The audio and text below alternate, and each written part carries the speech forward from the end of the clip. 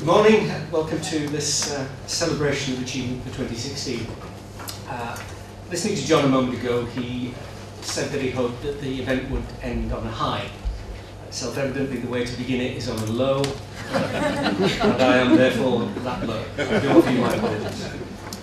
It's a privilege for me. You heard I've been on the board for a number of years, but it is a privilege for me today to stand here and to welcome you to this event, which does recognise what you've done, but not simply over the last year, but over a number of years, and as we shall see later in the day, done over, in some instances, 30 or more years.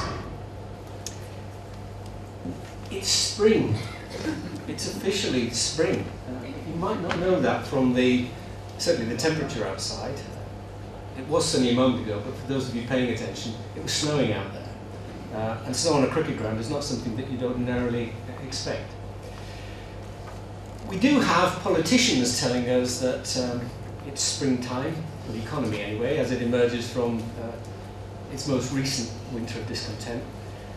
But you, if I'm being honest, I too, might not feel that it's yet glorious summer from the pressures that you find yourselves daily under.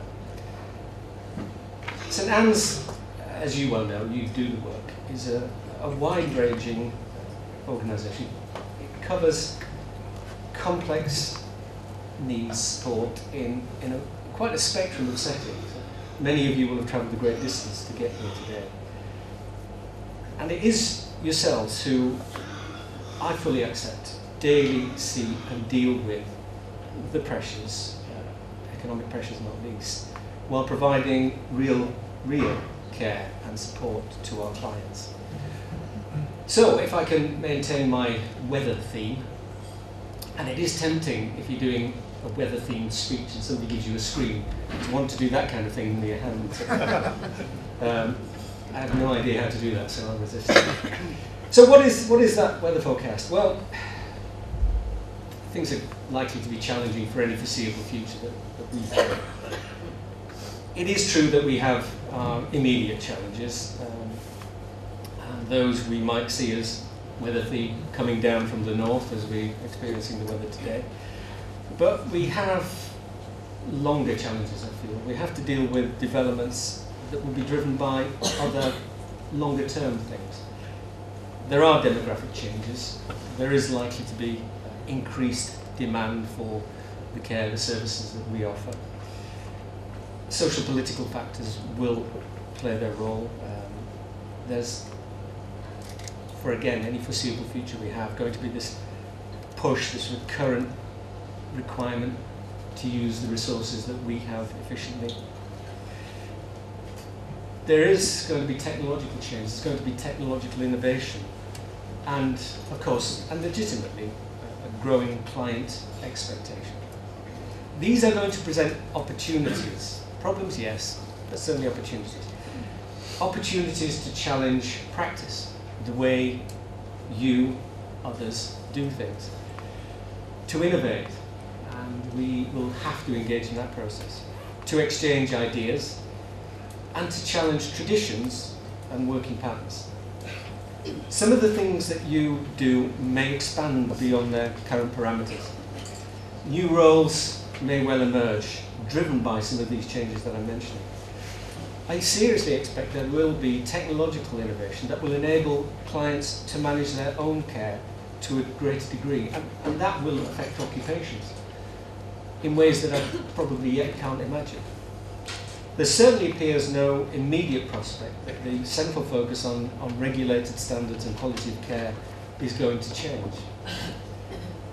And of course, St Anne's has to, but as so must the sector, face the long-term questions about how to recruit and retain people who share and demonstrate the values that are required for the work that you do.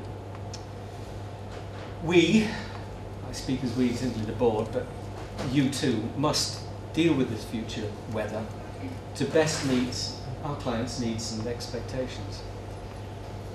I promise you that as a board we will do our best to avoid snow and the wrong kind of leaves on the line. But outside of that, I would ask that you help us, assist us, participate in this. You are here, you're all here today because you deserve to be, and because you bring something to this organisation and to those it serves. You bring skills, attitudes and values that we will attempt in some perhaps only small measure today recognise. But I would say to you, are appreciated every day that you go to work. So, if I'm a bit of a weather forecaster, then I conclude by asking more of you, that you share your knowledge and skills with each other at every opportunity. Don't keep them to yourselves. Challenge yourselves and your peers and us, and do that on a daily basis. Embrace one another's talents and try to have some fun. It will help St Anne's, it will help you, and I'm sure it will help our clients. And if you feel like playing cricket, I'd wait until it gets warm. Thank you very much.